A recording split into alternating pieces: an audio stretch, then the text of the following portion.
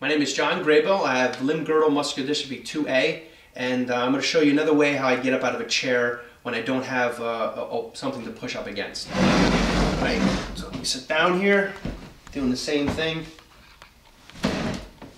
That one was not as good. So I try to slow myself down so I don't slam myself on the chair. Alright, so in the last video I had like a little wall or something to pull up on.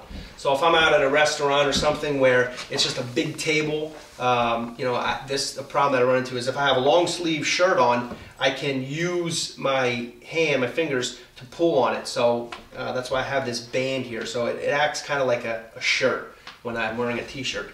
So if I'm getting up, again, try to get to a position like this.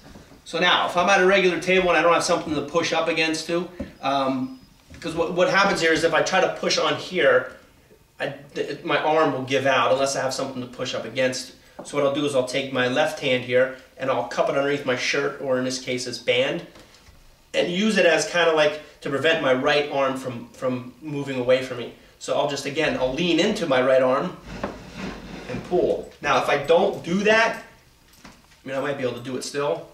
Yeah, I can do it as well. But it's because my hand is really sticky, so it doesn't really slip. So then it's the same thing.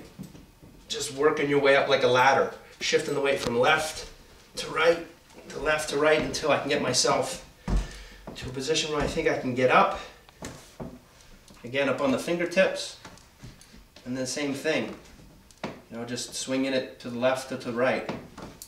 Just getting my weight up a little bit higher until I'm standing straight up.